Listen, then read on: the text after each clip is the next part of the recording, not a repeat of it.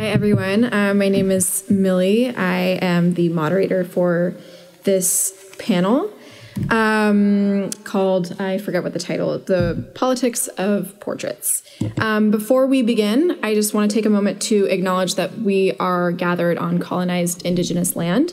The Museum of the Moving Image is located on a traditional territory of the Lenape people, and that we respect the continued connections with the past, the present, and the future in our ongoing relationship with indigenous and other peoples on Turtle Island. So I'm just going to quickly go through and introduce our panelists. We have Ayşenur Benevento, who's going to be presenting Capturing Their Aspirations, Examining Parents' Photographs of Their Children on Social Media. Emily Stainkamp, looking back at the selfie, a survey of Western self-portraiture from antiquity to selfish, the Kim Kardashian book, and Rachel Coldicutt, who's going to be presenting The Woman's Gaze and The Robot's Gaze. And so we'll just kick it off with Ayşenur.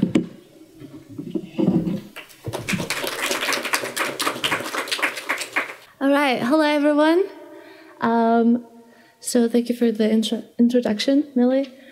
I'm very excited about this talk today because it's my first time talking to non-academics about this topic, so I welcome any questions or feedback.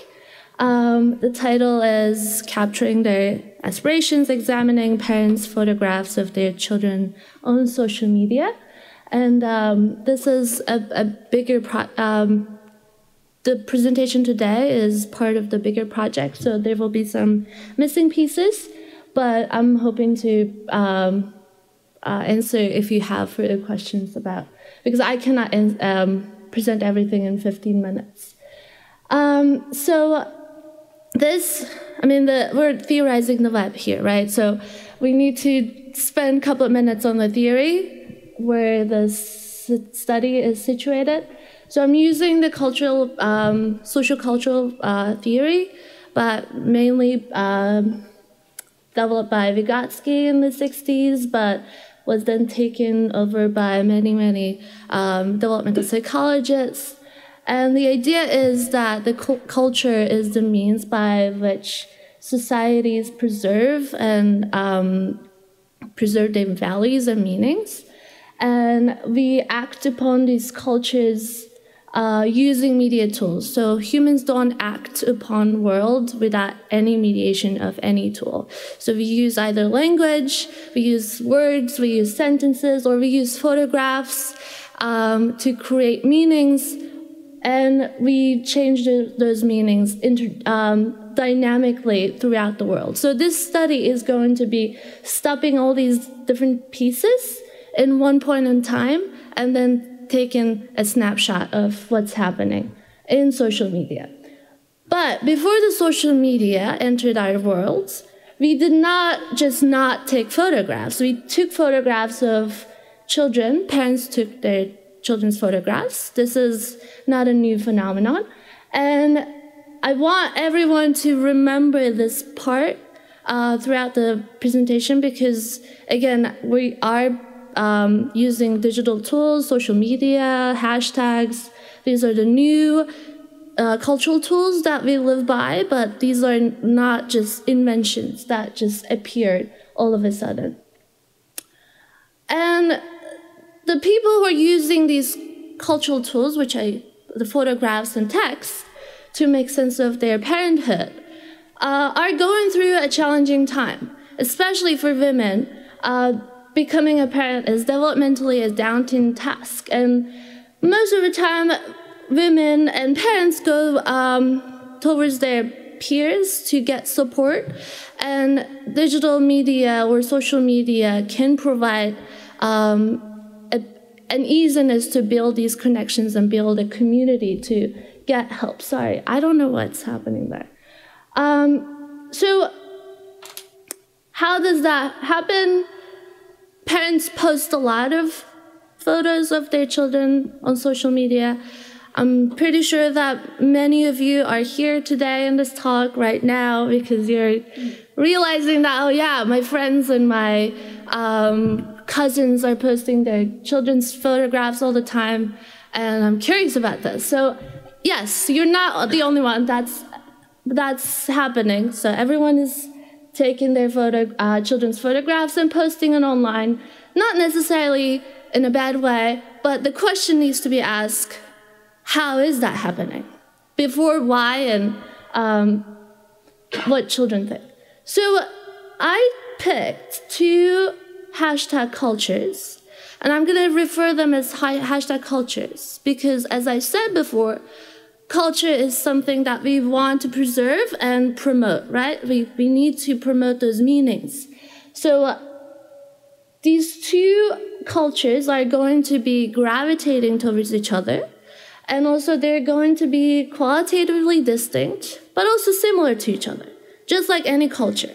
So, for example, there's a childhood culture. There's a war childhood, there's a childhood and educational setting, childhood and health settings. So these are different cultures that are related to childhood. The way that we define childhood is different because we need to be mindful about the context that we're talking about. So these are just 2 examples just to give you an idea what they may look like at first sight.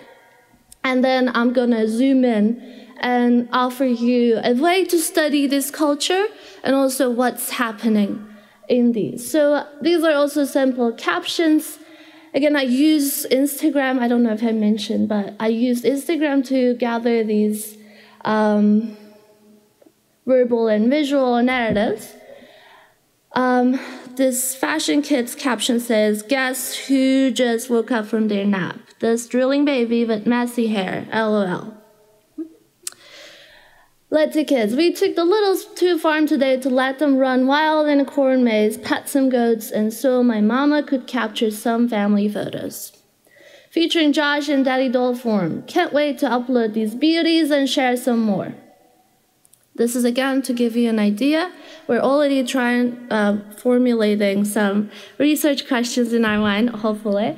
And one of the research questions I asked was how the 2 digital cultures of childhood postings manifest themselves. First, I'm not going to go into detail, but finding these 2 hashtag cultures requires some process. And I've went through many different ones, and I picked these for various reasons. And to understand these digital contexts and their purposes, I looked at the captions, and I looked at photographs and the network structures. So I'm going to move a little fast here. On the day that I started collecting data, which is just 10 days, there were close to 5 million fashion kids posts and close to 1 million Let the Kids posts. They're not in equal numbers. Fashion kids seems to be a little bit more popular. But over time, in 1 year, I actually saw that Let the Kids has grown at a much faster pace than the fashion kids. It's not like fashion kids stopped growing, it grew, but it seems like these days Let the Kids is becoming more popular. So that all of these are gonna get together at the end. In this 10-day period that I collected data, again, there were more fashion kids photos, but interestingly, there were more photos with geotags with the Let the Kids. Maybe they wanted to identify and emphasize the place. We will see. So what happened with those geotags? This is just to give you an idea to see how if we want to compare cultures, we want to make sure that they're kind of comparable, right? So I wanted to control that. And I see that both fashion kids and Let the Kids are picked up by users overall globally. However, there are some differences. For example, fashion kids are used the first 4 countries that are mainly popular: Russia, Brazil, Indonesia, and I'm going blank here. I can't remember, but these 3 first. And for the Let the Kids is United States, Canada, United Kingdom. So already you're just seeing some sort of an inequality there too. Keep that in mind as well. Let the Kids also seem to get more likes and comments. So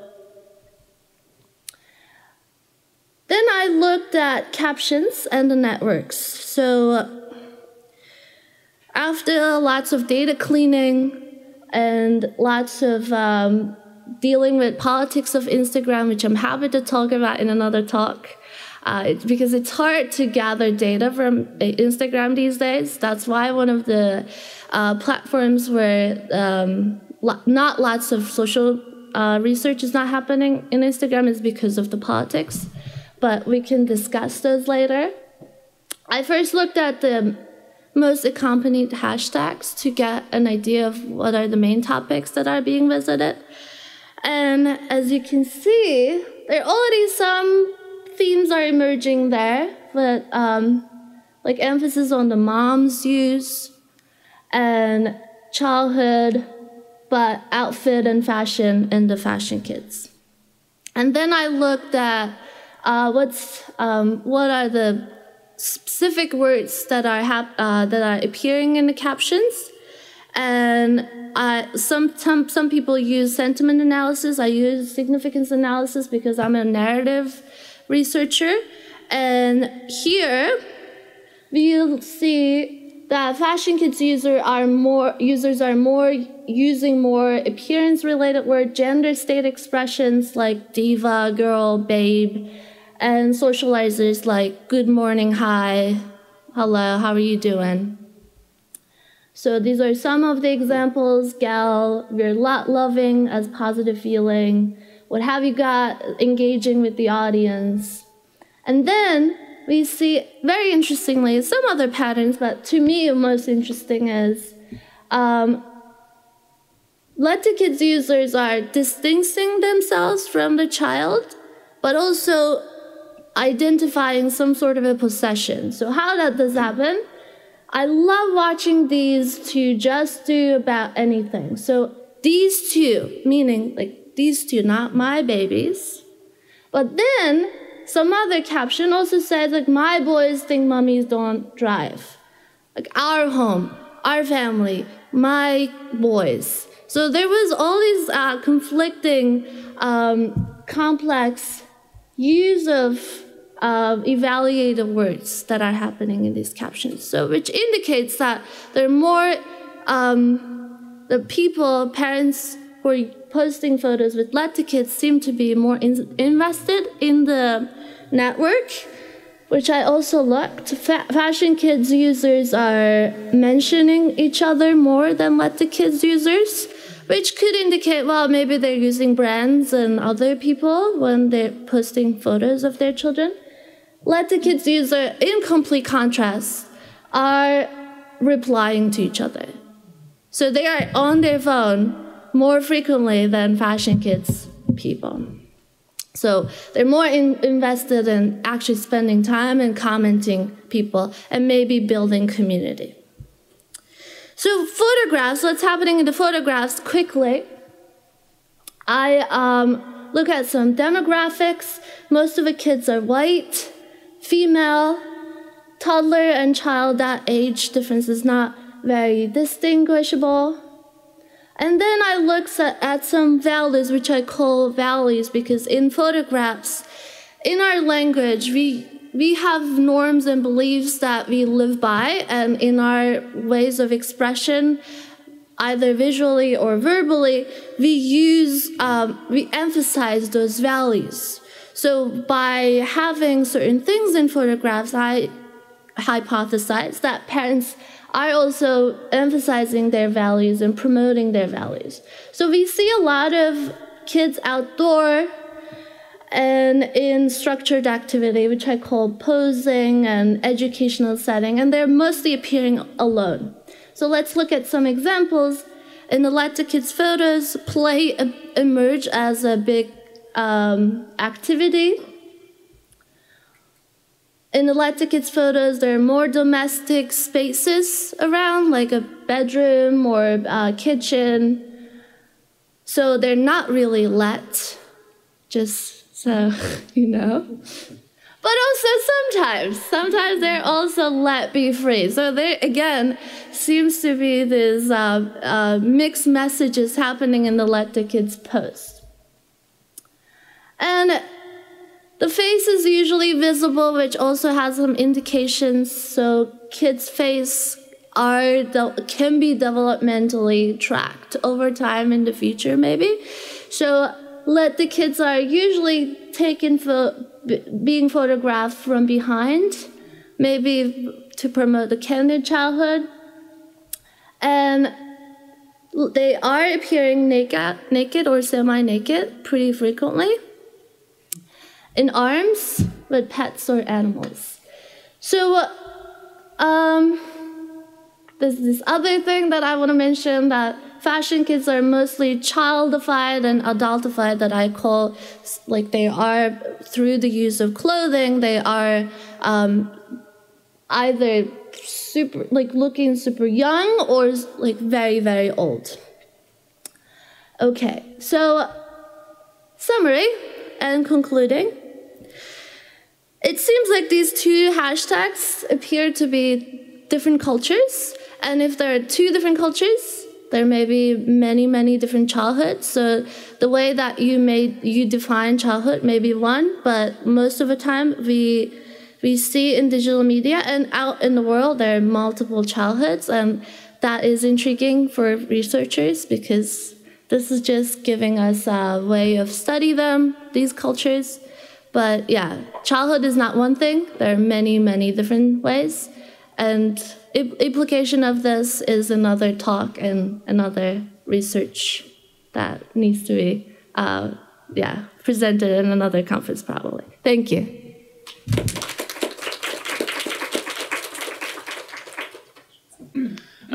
Hi, good afternoon. My name is Emily Stainkamp. I'm presenting some work that I did about the history of self-portraiture in the West. What kind of motivated this research for me is the cultural figure of the selfie and sort of the way in which the selfie seems to generate a little bit of a moral panic around it in the way that it sort of consolidates an accusation of like a technologically mediated generational narcissism among millennials. And so what I really wanted to think about was how have people represented and imaged themselves in the past, and how can we contextualize the contemporary practice of selfie taking and making sort of in a larger history.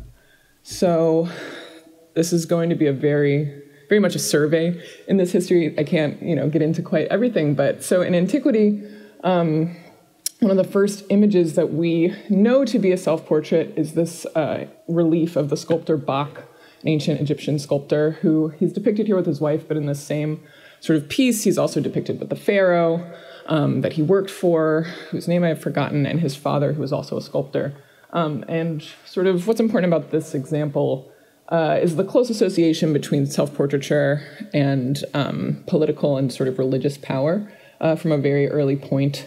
And then my second example from antiquity has to do with sort of an apocryphal myth about the sculptor Phidias, who was, he's known for sculpting the Colossus at Rhodes of Zeus, one of the great wonders of the ancient world.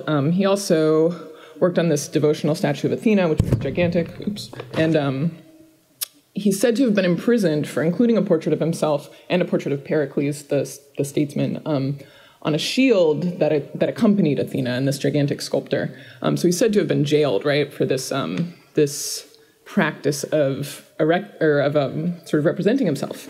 And so sort of from a really, really early point, we can see that there's some cultural anxiety around representing the self. And so, jumping forward about 1,000 years, in the Renaissance, in the Western Renaissance, the examples of self-portraiture that we can find are from medieval manuscripts, which were sort of copied by monks and nuns in the early precursors to universities. And in these self-portraits, the way that we can tell that they are self-portraits is that their names written above the heads. You can see, I don't know if you can see, but this says Rufilus. And over here, this says Dunstan. And so what's happening in these self-portraits is that the scribes are depicting themselves at work on the manuscripts, or in St. Dunstan's case, he's depicting himself literally prostrate before Christ. So sort of The representation of the self then has to be sort of bound up in this performative piety, basically, sort of to defend against any charges that the representation of the self is excessive or blasphemous, as we saw with Phidias and Pericles.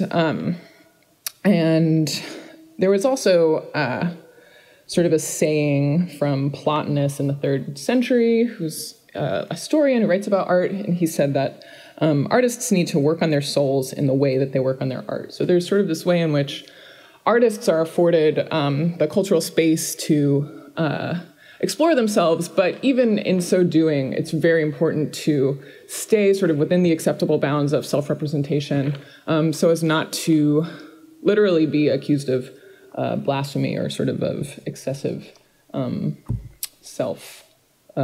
relation or self-representation.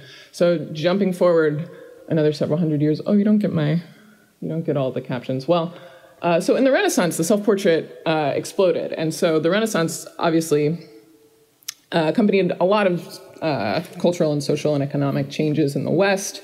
You have sort of the accruing of capital in port cities, which in turn funded and sort of allowed the court culture of commissioning portraits to flourish. And so portraits during this period were typically of royals, of regents, and these were the people who were funding the portraits themselves. And I'm sorry. Use this one. Thank you. Maybe a little louder. Great.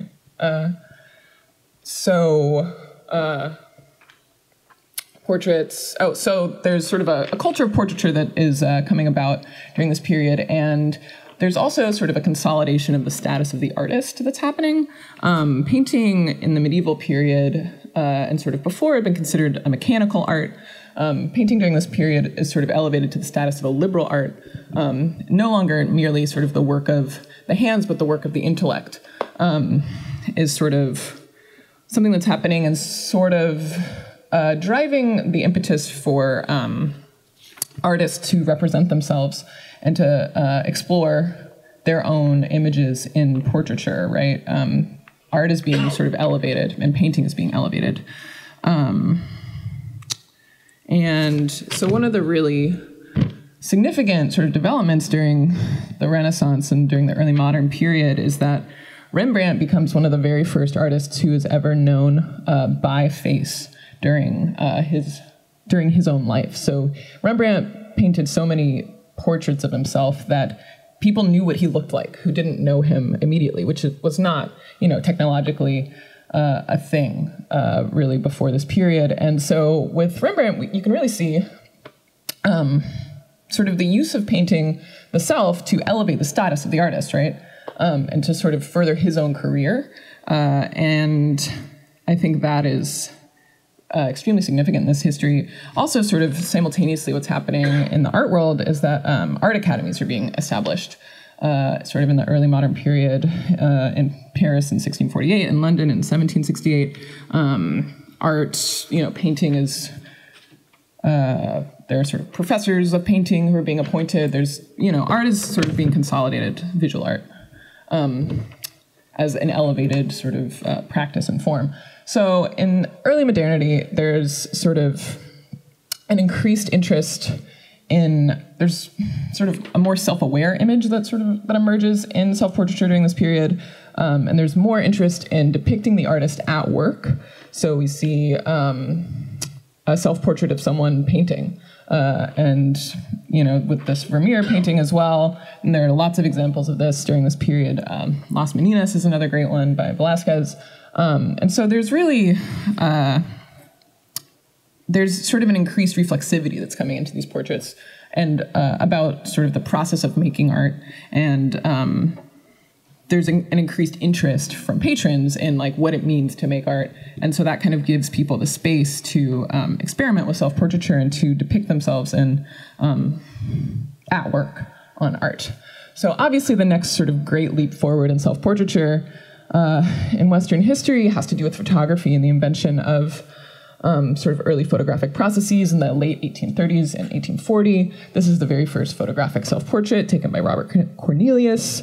Hippolyte Bayard made this bizarre self-portrait as a drowned man because he developed a similar technology to Daguerre of the daguerreotype, but didn't sort of get it to the public in time. So he made this portrait of himself sort of drowned in response to, his frustrated efforts to introduce various photographic technologies. And the way that photography was received in the art world during this period is that it was regarded with a lot of suspicion, and sort of an attitude that photography is insufficiently intellectual, really, to be a fine art. At the same time, photographs changed the way that self-portraits could be painted and made. So we have this Lafarge painting that was painted from a photograph, and early photographic processes, this Edward Steichen self-portrait was manipulated sort of while it was developing with a brush. So there are ways in which photography and painting sort of influenced each other and literally sort of mutually constituted each other during this period. Freed from the sort of burden of literal representation in the 20th century, painting becomes more fantastic, more abstract, less literal, more fantastic, and the self sort of becomes an increased, or an area with increased interest for artists, particularly as forces like urbanization and industrialization are really changing the experience of the individual in the 20th century. Modernism is sort of, rejecting artistic conventions, but artists are still able to sort of explore these issues through self-representations during this period. And also in the 20th century, we see sort of the further development of photographic self-portraits, as with Claude Cahun, sort of exploring multiple identities in her work, Nan Goldin taking extremely sort of personal and candid photos of herself and her friends. But one of the really amazing sort of ways that photography is interacting with fine art during this period is that once photographs of Jackson Pollock in the top there are sort of used to bring interest into the way that he makes his paintings, this is sort of cited as the moment that the performative turn starts to take hold in the 20th century. And people become more interested in the process of sort of doing and performing art, and literally of performance art, as sort of another valid way of understanding fine art. And sort of with that, and I don't have any photos of performance artists, but the performative turn has a lot to do with using the body as a medium, as with people like Chris Burden or Marina Abramovic or just any of the sort of mid-century performance artists who sort of turn away from the canvas and turn their bodies into sort of the object of art and the literal material to be modified in fine art. And so where this brings us by the end of the 20th century is sort of means of representing the self have become vastly democratized, particularly by sort of the very early 21st century. And at the same time, the selfie and the act of taking a selfie is sort of, it's associated, so I have this example of this Time cover story from 2013, written by Joel Stein, that's sort of, he's decrying millennials, but in the end, he's like, no, they're fine.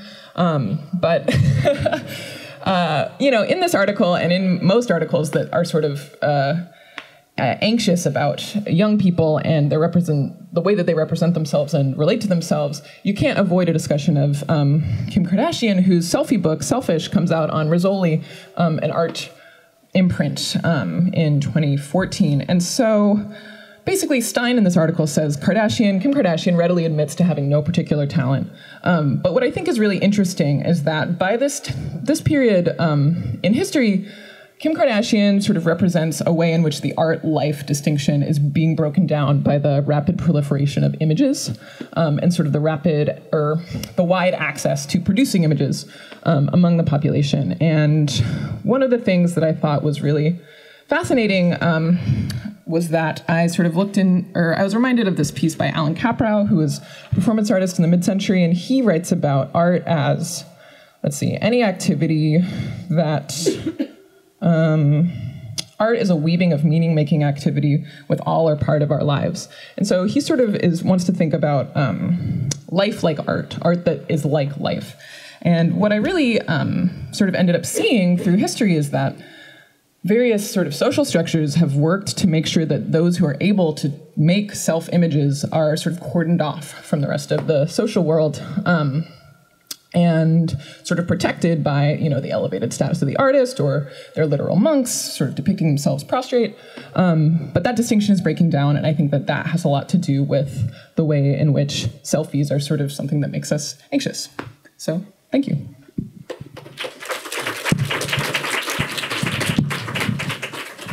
Okay, hi. So I'm going to talk about women looking at women and the robots looking at women. And really about how the advent of the camera phone has, for the first time, kind of really, following on from Emily, kind of opened up who is able... Oh, okay. Hi. No, you can't hear me at all now. Yes? Yeah? Okay. Okay, how it's opened up, who is able to take the photos, who is able to publish those. And I'm going to talk specifically about like the fashion internet, right? And then the fashion internet isn't cool. It's mainstream, it's women, it's kind of loads of non-academic everyday things. And what's kind of interesting about it is it's an area that lots of men in particular aren't aware of. It's a thing they never look at, which means it never really comes up in debate about the way technology is changing the world. It's it's a thing that isn't seen and isn't given credibility.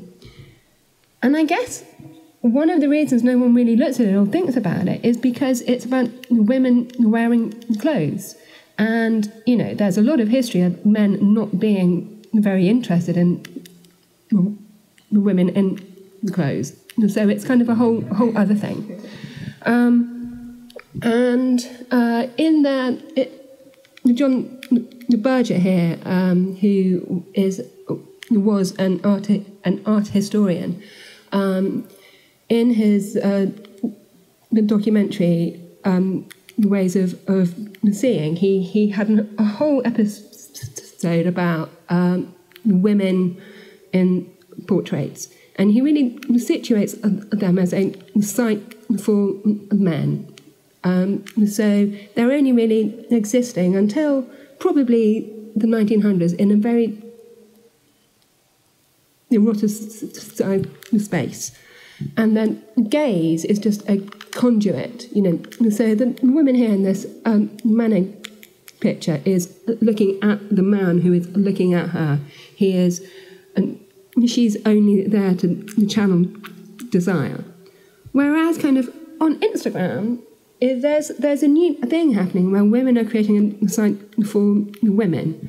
And they're doing kind of two pretty normal things.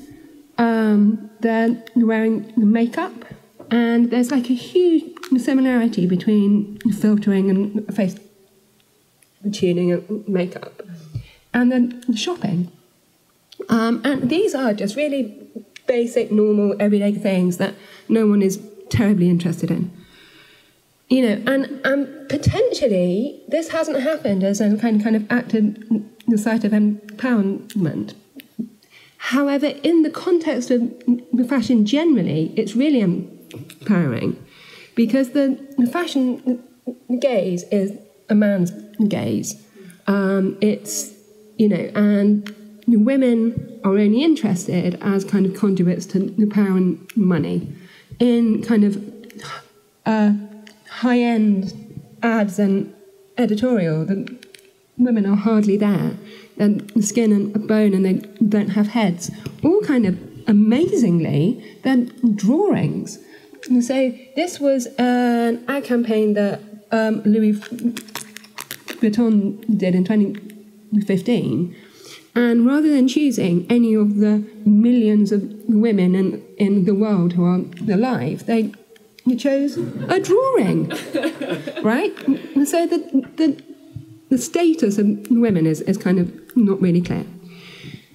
And there's a real disconnect between how fashion likes to look at us and how women think of themselves. This picture here I love, like loads. I think it's amazing because so this was at the opening of the Met Gala ball last year. Pharrell looks kind of okay. His wife looks incredible. Like this, yeah? You know, and you never see a woman in armour, right? This is an incredibly powerful, strong image, and it's appropriate because the ball was in honour of Ray Kawakubu, whose clothes are all kind of empowering and kind of hard to get into. And then it was really tragic because actually the standout image that was syndicated everywhere was this one, which is, Bella Hadid practically naked. The designer had stitched her into the clothes. They're kind of like a corset or a chastity belt. And the original sketch, right, there are so many things about this, I think, that are extraordinary, that show how the fashion looks at the women. If you firstly look at her legs, which are meant to hold up her body, right, that isn't happening. But then there's two kind of, like, if you look, there's like a shape there, and it's really phallic. It's kind of, it's like invading her space. Which is really like the kind of very traditional passive image of women.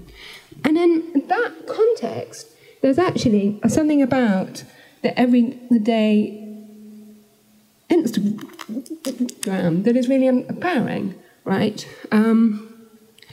That there's kind of a little bit more authenticity here, like it's a little bit more normal and everyday, only slightly. But you know, it's a different kind of gaze, and the big difference here is that there are lots of other women who are intimately relating to these people. So there are millions of women who are living their life vicariously through Instagrammers and influencers and commenting on their images. And it's all like the thing that is then quite strange about it is I think the people who are influencing are attempting to be authentic because they feel that being authentic is going to be more likeable. But it's a very special kind of authentic. Like it's not really like the humdrum boringness of everyone's life. It's like slightly better. And then a thing that potentially I think wasn't anticipated is that the Instagrammers have become incredibly powerful. The top 10 influencers on Instagram reached a country like an audience equivalent to Canada last year, and they're driving a huge amount of retail. And it's like the distance the pictures are from, it's kind of like it's arm's length, right? It's the selfie stick distance. It's not quite close enough, up enough to be real, but it isn't distant enough away to be unrelatable.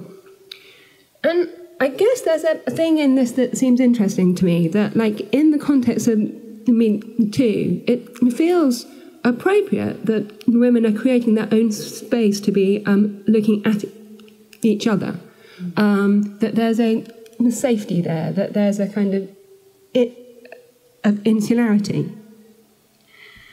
And that this here is a poster for the musical that was about two giants of cosmetics. But the thing that's interesting is for years and years and years, makeup has been known as wall paint, right? It's a thing that you put on to go out and face the world.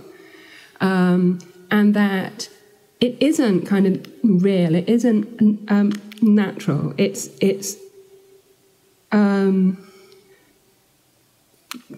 about projecting a vision of you at a selfie stick a distance. And there's a very odd thing that's happening now, which is that you're able to get makeup products that mimic the filters, right? And in the UK last year, I think there's 10% less women having procedures on their face because they're filtering instead, which that's quite weird because it means that they're actually living their lives on the screen as opposed to in real life. And it isn't really clear, is the image they have of themselves more important to how they actually appear? And that actually, it's kind of, it makes loads of sense that people are putting on makeup to be on the internet because they're doing it elsewhere. And there's I really like this quote because it points to lots of things that women do, lots of tiny labours. And so if you've ever looked at someone putting on their makeup, standing up on the train, there's loads of things happening there, right? They and they're prepared to go through whatever is happening in order to get to that. So this all becomes kind of problematic. Oh, what's happened to my slides? I don't know. I'll just carry on while it has to think. Hang on. Oh. Okay, no. Can I get to that one? Hang on. It's on the split. Yeah. No, I need to go. Oh, and there, nearly there. Maybe try to open it. And then can I get back? This is exciting. Hang on. Yes. Okay. Slideshow. Okay. So the reason this is important is because, as I just rattle through these slides, the problem is that nobody really understands the data they're leaving behind. So the intimacy we have with our phones belies that nobody really understands the information they're giving away. And if you look at this picture, Beyonce, I mean, it's completely different to the woman in that man in the picture earlier. She's looking at us, she's active, she's owning it. However, it's still a picture on Instagram, right? And that actually power is kind of given away by the fact that ultimately it's the ultimate monetized gaze, and even though she owns this, the 11.2 million likes aren't generating any income for her, And then just quickly, we did a bit of research. I run this organisation in London, and we were looking at what people understand about the internet. And nobody understands that the gays are monetised at all. And nobody understands the value of the things they're giving away. And this all kind of leads me to end to Amazon Look, which is where, God, it's like the singularity. So how it works is that you take 2 pictures using a remote always-on camera that is in your bedroom, and it sends those off and rates them. And I'm really interested because how do I look is like a very context nuanced thing to ask. It could mean anything. It could mean anything at all. It could mean, do I look attractive? Do I look interesting? Do I look fat? Do I look tall, right? It doesn't mean, am I 82% today, right? And the thing that Amazon is generating here, it's basically checking against the trends and influencers to give you a score. And I think this is problematic for loads of reasons. It's problematic because it's normalizing. It's problematic because it assumes everybody is interested in becoming 100%. And it does this thing where it's taking away our ability to look in the mirror, right? We don't have to look in the mirror or have a sense of self because Amazon is looking at us and it's looking at all of the other women too. And to end, I think the reason that this is problematic is because, in Lacan said that, our image in the mirror is a part of our ego. It's a part of how we understand ourselves and form ourselves. And if Amazon is taking that on as the job, not only does that erode out the self and our consciousness, but it means that really the woman's gaze is just a precursor to the algorithmic gaze. And that's it. Thank you.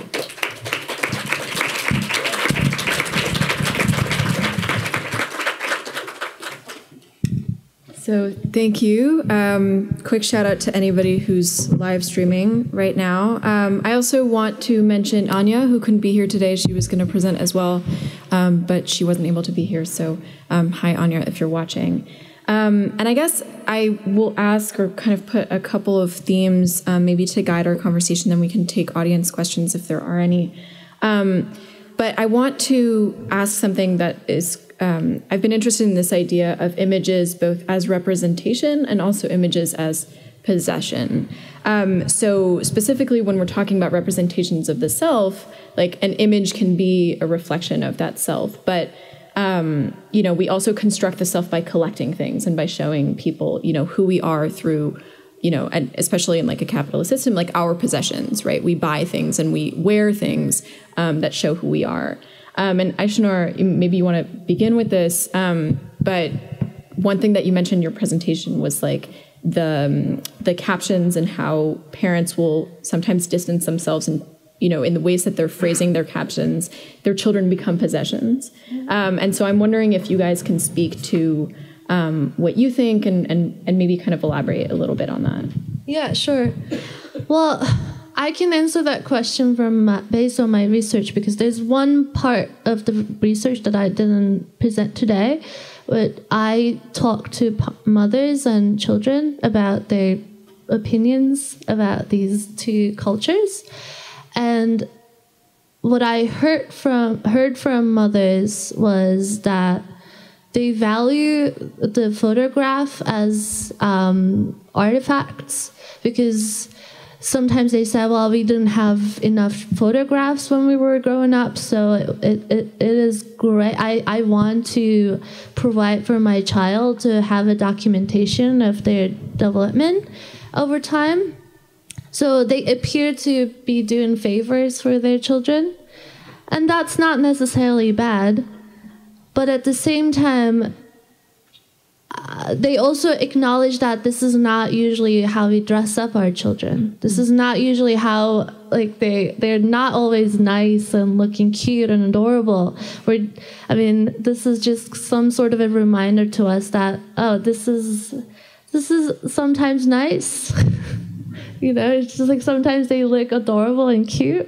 And most of the time, it's such a stressful time that we just want to maybe emphasize those moments. So they were very candid in their answers.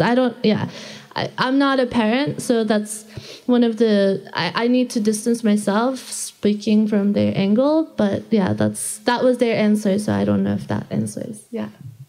I mean, I can just add to that as a parent, I suppose, that actually a lot of parenting is like really boring, and sometimes you're just like reaching out for, is anybody else out there?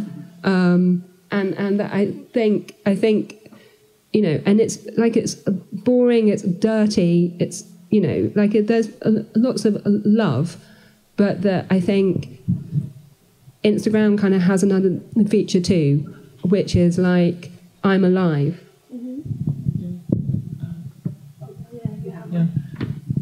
In terms of the relationship between representation and possession, I mean, I think in the history of self-portraiture in the West, a lot of what you see is that people who are able to represent themselves are have a certain amount of power and status, and portraits, sort of as a cultural artifact, are, you know, they're made to be possessed and to sort of elaborate political relationships and sort of to represent sovereignty in this way. So I think the way in which portraiture has been expanded from something that only the politically powerful or the sort of religious elite had access to something that can actually be sort of a throwaway in a lot of people's day-to-day lives, is, you know, it's a really significant shift. And I think that, you know, part of what I am working on is trying to look at how that shift has manifested in other kinds of like moments of anxiety in the culture. Mm-hmm. I also wanted to mention to the audience, if there's a moment that you want to jump into the conversation and ask a question that directly relates to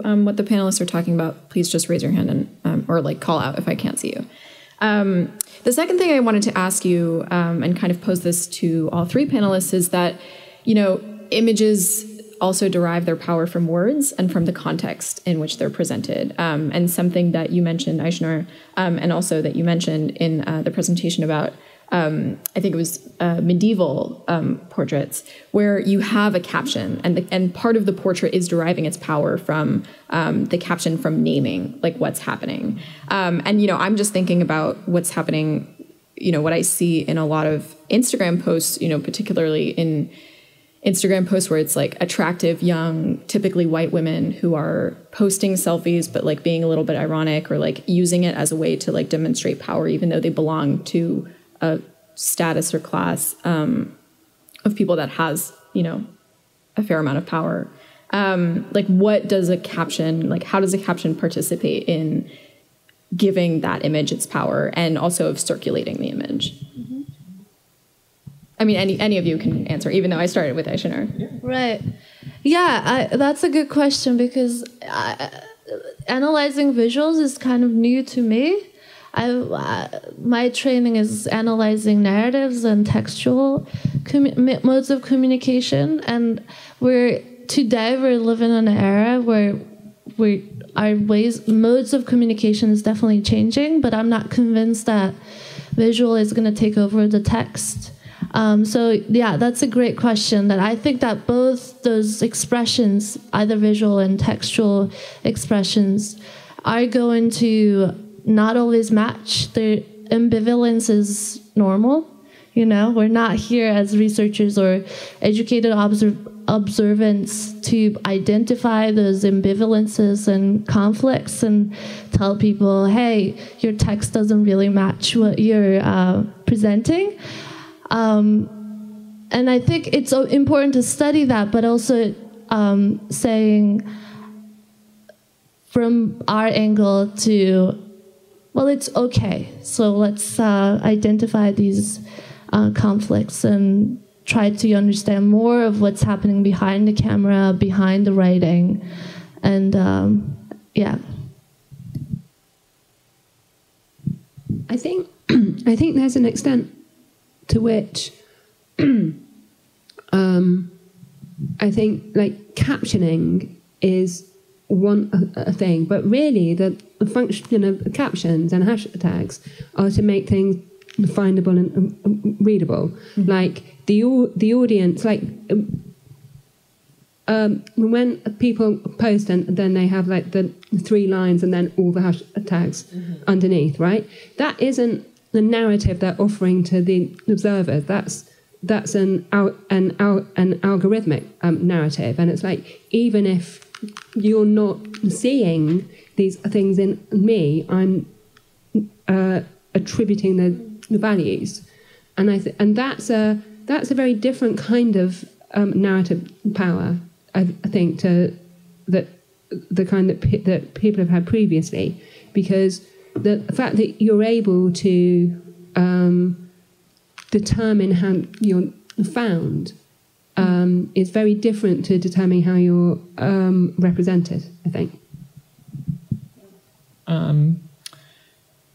Yeah, well, I think the medieval captions are some of the most interesting ones that I worked with, because they sort of directly address the fact of the portrait, which you don't necessarily get a lot of in other periods of self-portraiture, I guess, except the ancient ones. But what it makes me think about is sort of the way in which medieval self-portrait makers, in terms of these scribes at least, had to directly sort of counter the fact of the image that they were making by saying, I'm asking Christ for mercy, or, you know, I'm here at work on this manuscript that you're reading.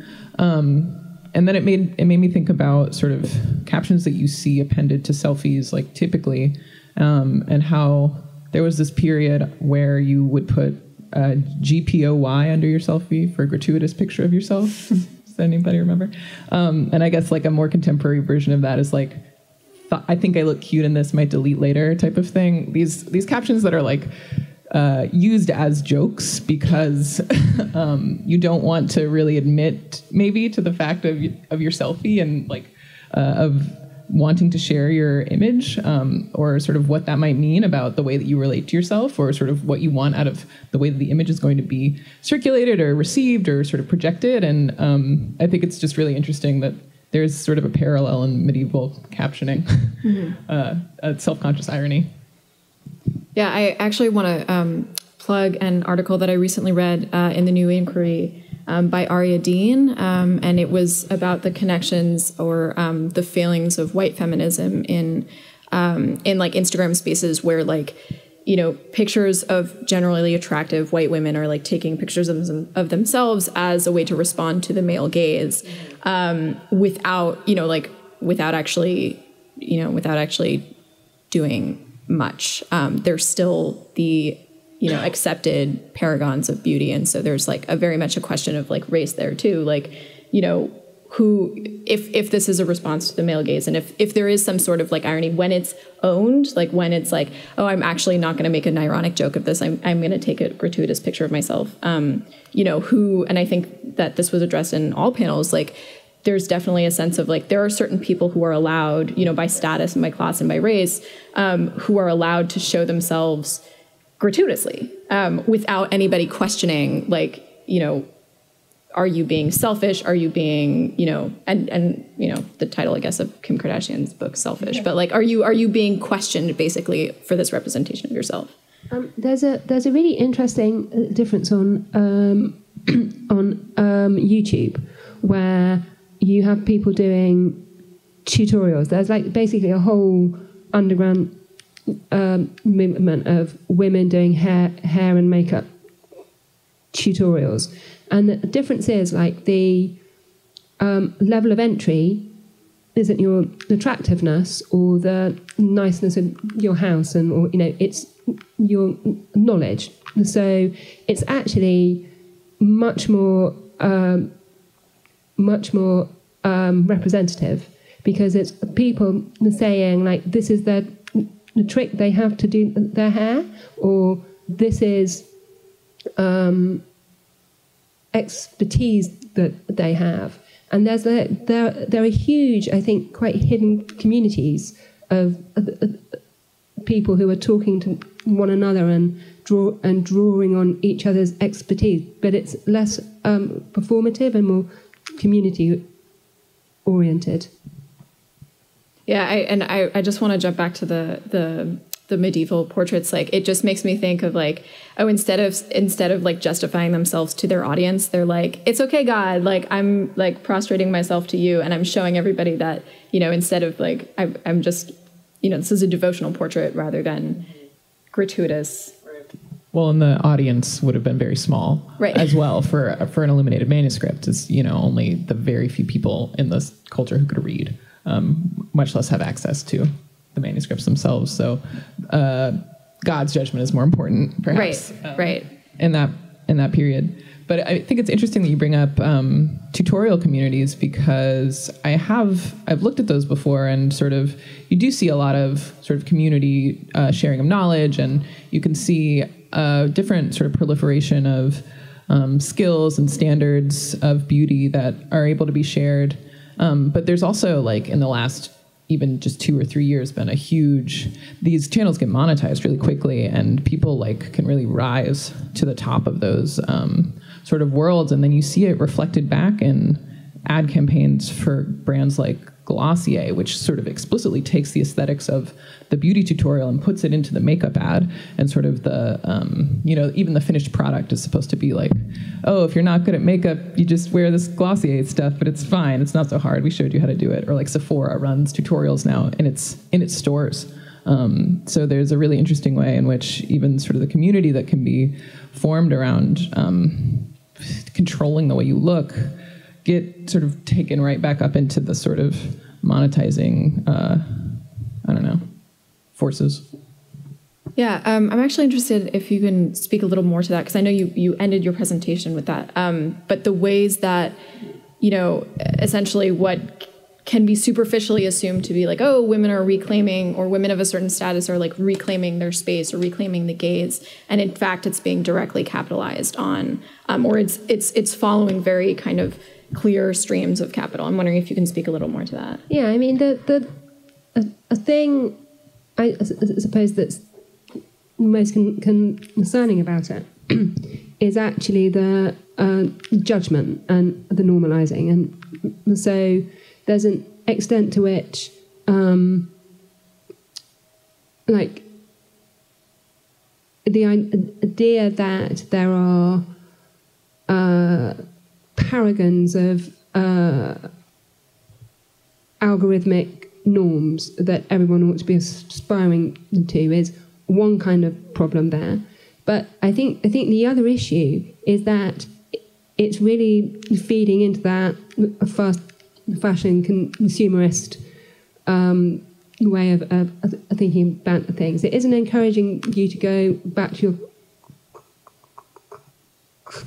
closet. It's not making you think it doesn't really matter. It's kind of making it easier and easier and easier to shop. And so I suppose maybe the impact of this would be different if the revenue that was generated would be shared in the communities.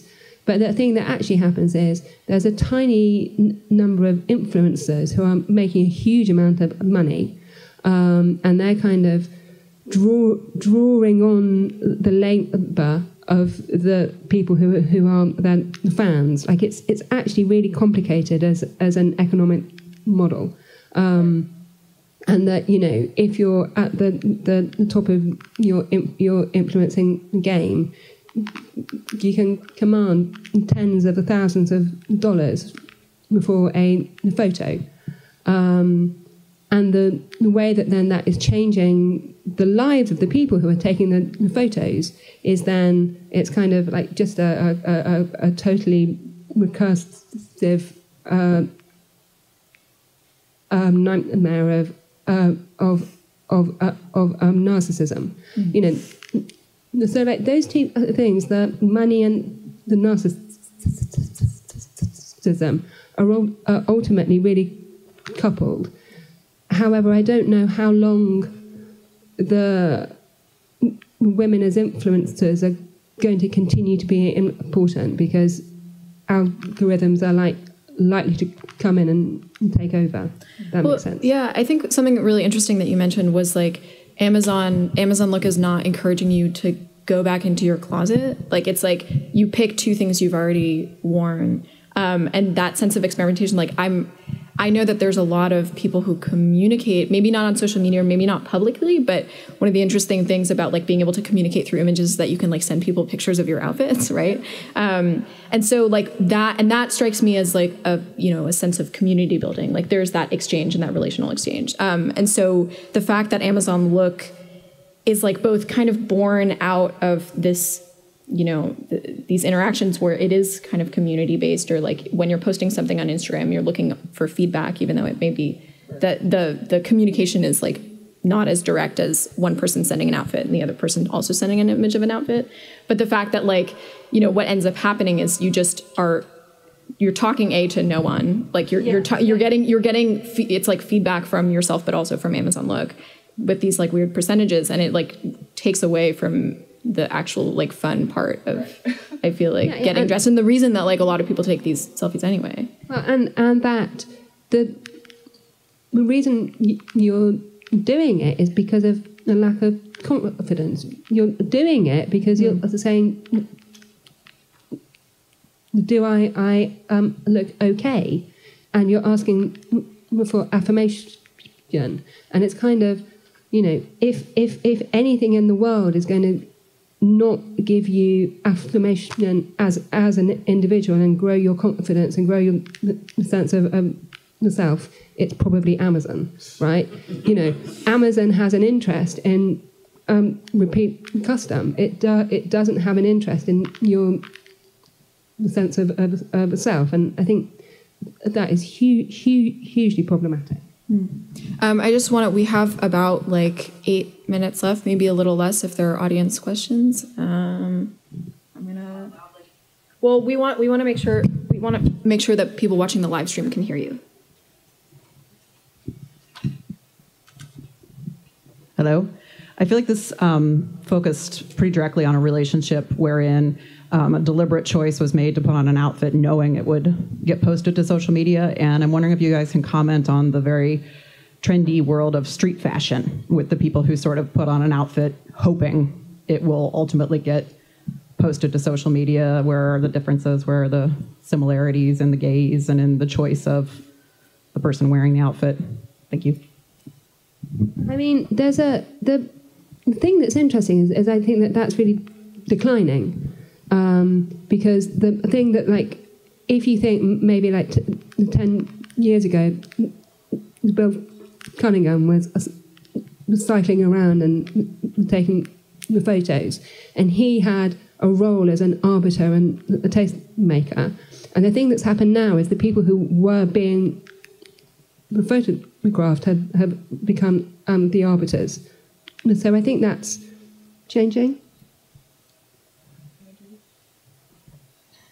No.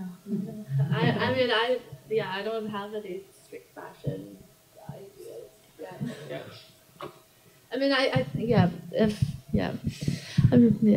It's important to notice these as being educated, but also it's important to study them in a rigorous, systematic way before we judge, because. Maybe I will be the devil's advocate, but sometimes individuals have their agency, and despite they know the algorithms, despite they know that they need to boost their self-confidence, but sometimes they may still choose to post these photos because, as I was saying, that fashion is a culture. It's a tool that we all care about what we wear for one reason or the other, and some people may choose to present them. When it comes to adults, it's no problem to me, if you ask me, developmentally, because adults have their own choices and they can purchase smartphones. I may sound very revolutionary right now, but when it comes to children or other marginalized communities, I think that we become a little bit more judgmental and worry too much, have hyper concerns about protection, privacy, and that's okay, that's normal. because most of the time when I give speech about my topic, people say, well, yeah, you think that's bad, right? That parents are posting their children's photos. And I said, well, I don't know, because it seems like parents are taking advantage of it. As long as they talk to the child and like explain them what's happening, I don't see a problem. I mean, I show Sally Mann's famous naked photo of her child, and she has this amazing New York Times piece that she wrote. Well, I talked to my children about this, and we spoke, and it helped them get educated about publicity and privacy and their rights. And I think that what's missing most of the adult conversations that we don't speak about, do you know your privacy rights? Do you know where this photo is going? Do you know how this photo may end up in a completely different place? Most of the time people don't know. But that's my 2 cents there. Hi. Thank you so much for sharing your papers. This was fascinating just to see the through line of projecting aspirations and dismantling male gaze, and how that arose out of this history of re-examining the self. So building on all of that, I'm curious, and this is more perceptual, I think, maybe than things you've researched. Do you feel like these ad hoc hashtag communities with fashion or parents as aspirational have do they encourage evolving, evolution of fashion and norms and representation, or do they tend to be more self-policing, or is it some of both? I'm curious if you could talk about that a little bit. Yeah. Well, yeah, as I said, they're definitely based on self-interest. Right. Yeah. I don't think that they have any concerns whatsoever about if their children are going to like being represented this way. But if I ask everyone the question, what's your favorite childhood photo, everyone can think and find one, right? And that very much influences our identities, our behavior, about how we represent ourselves to the world. So there's a self-interest definitely from the angle of parents or person who's doing the posting. But I also have to always say, well, every parent have their best of their children in their heart, right? They don't want to necessarily harm them.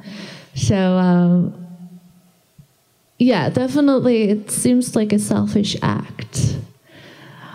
But more research needs to be done following up on these children, especially influencer children. They're children who are making millions of dollars, and that is a child labor issue too, right? So as babies, these babies are making money, and they're taking advantage in one angle, but we don't know where that money goes to.